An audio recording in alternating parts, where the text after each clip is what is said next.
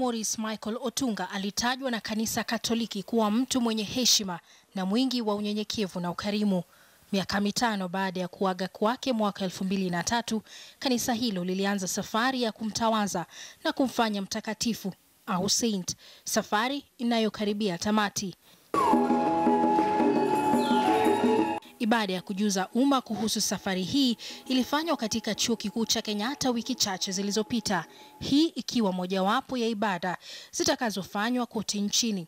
The servant of God, Morris Michael Cardinal Otunga, is remembered for his passion for education and family unit. Kulingana na Kanisa Katoliki, Kardinali Otunga alifanya miujiza kadhaa ambayo inamwezesha kufanywa kuwa mtakatifu.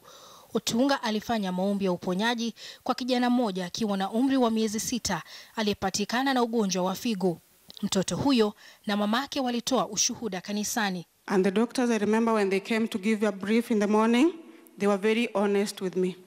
They told me, "Mom, we were having a lot of hopes. Your son was actually responding to every medication and care, but unfortunately, he was struck by pneumonia at night. Lord, I need you.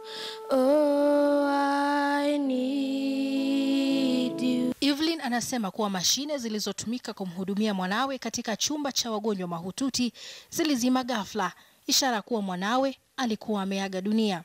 That is when Father came with the card for Cardinal Otunga.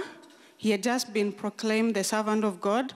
It was a blue card by that time, Father, and I just placed it under his bed. Kufuatia muujiza huo, Askofu mkuu wa Kanisa Katoliki John Njue alianzisha mchakato wa kumfanya Kardinali Otunga mtakatifu.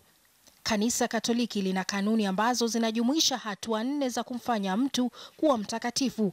Kanuni ya kwanza ni kumtaja mtu huyo kuwa mtumishi wa Mungu baada ya kuchunguzwa jinsi alivyoishi duniani na iwapo matendo yaliambatana na Biblia.